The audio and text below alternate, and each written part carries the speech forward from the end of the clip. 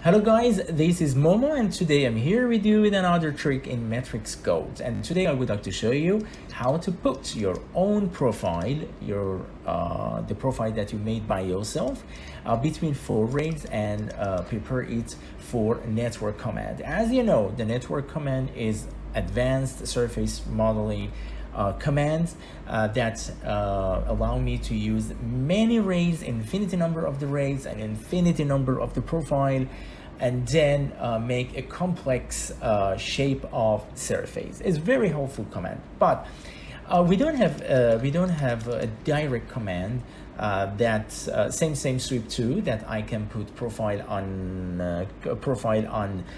rail or profile placer, and then I can constrain it between 2 rails and then done. So you don't have any problem with sweep 1 and sweep 2, but putting a custom made or my own profile between 4 rails is difficult.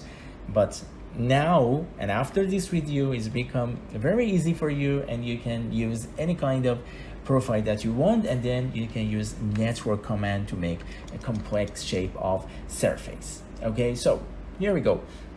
What we need to do, first we want to use a command that we have in Rhino 5 and also in Rhino 6 and Rhino 7. The command name is cross-section profile, that you can find it in here from to view cross-section profiles. What does it do? Actually, when you click on that, you need to choose your rails in order, and after that press enter, and then you go to one of the parallel reports that here is front, and you can start to make lines. Okay, so you can use from here to here if you want, and then you can use from here to here, and let's see what happened. Actually, it make a cross section, an interpolated curve cross section between these 4 rails. Okay, but it's really round, it has round shape, and the good news is it has history too. It means that if I move my rails, it will be updated. Okay, so if I move these, okay, you can see it's update itself. I wanted to use this feature to put my own profile along my rails. Okay, so this is my trick. First of all, you need to make a plane for that. Okay, so you go to surface and then plane, plane, and then plane. Okay, because the plane still has history. So if you move it, you can see the when we move the rail, the cross-section profile will be updated, and then the surface will be updated too. So they are connected, completely connected together. And then what I need to do is that I need to make create UV curve. Okay, I make it here, but yeah, that's fine, no problem. So let me move them here. So 1, okay, I move there, and then 2, and then 3. Okay, so but this one, the UV direction is not what exactly I want, because this is from left to right, but this is from up to down. So I Control Z, I go to direction menu, I use a direction command, and then swap UV. Okay, so now I make create UV again,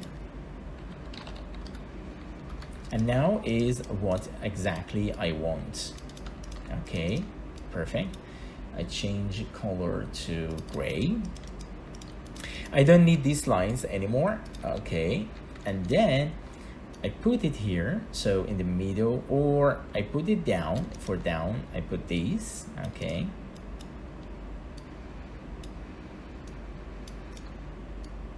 something like that.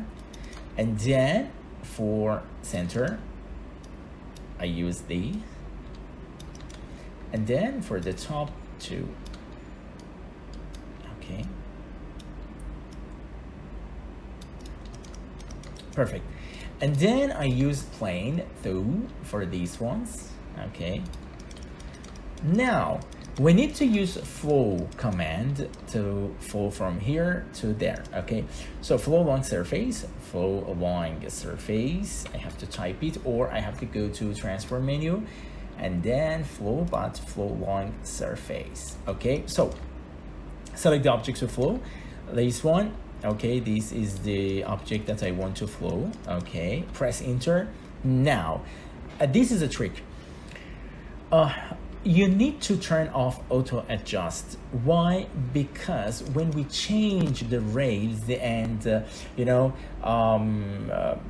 when we change the rails, this surface will be updated, but this surface that we did create UV for that on C plane, they don't have any connection together, they don't have any history, so they didn't update.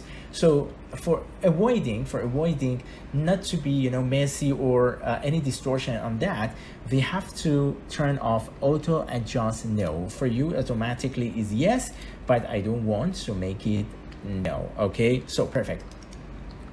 So now is the base one, and then that. Okay, so we have it, and then again this one, auto adjust no, this is this, and then this one, and then this one, and then this. Okay, perfect. So now what I need to do for, I can hide it, I can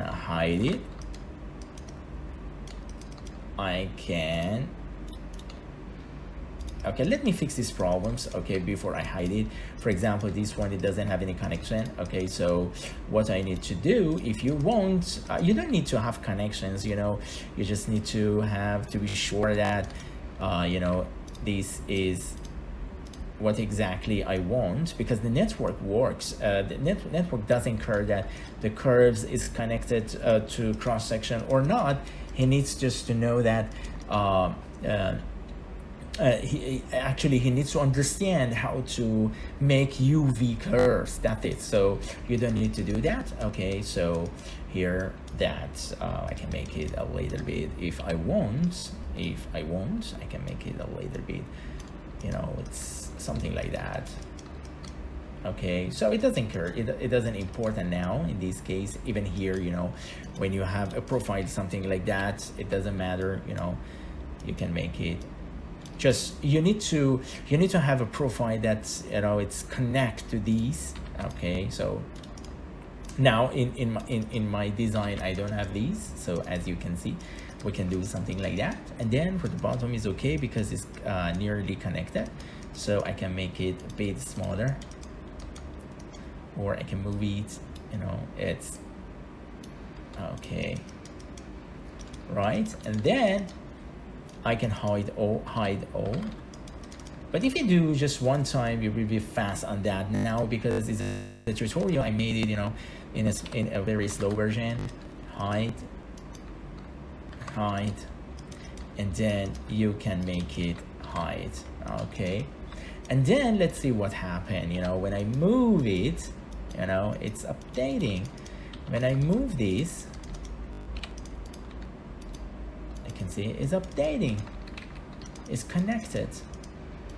Even here, it's connected. Okay, and now you can use network command. And that's it.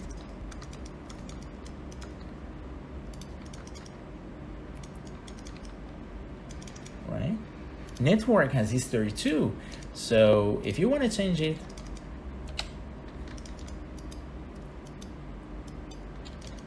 it's updating. It's, I know that maybe some of you say that, oh, we have cage edit, so we can do with cage edit. Right, we can do it with cage edit, but if you do with curves, you have super extra nicer surface that is controllable in any angles and any view. It's really good, so you can do a lot of things when you use this technique. It's I highly recommend. Crave network also is fine. I mean that KJD is fine. I use it, you know, it's fine.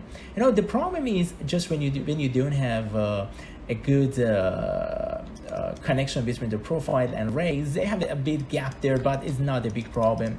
You know, actually you can turn on, you can show, you can say that you just show, okay, and then you can fix here, no problem about that. You know, you can fix it here, just make it a little bit wider, and then you can solve your problem. Okay, so in this way Rails and profiles is updatable. Okay, you can update it, and you don't lose any connection between Rails and cross section.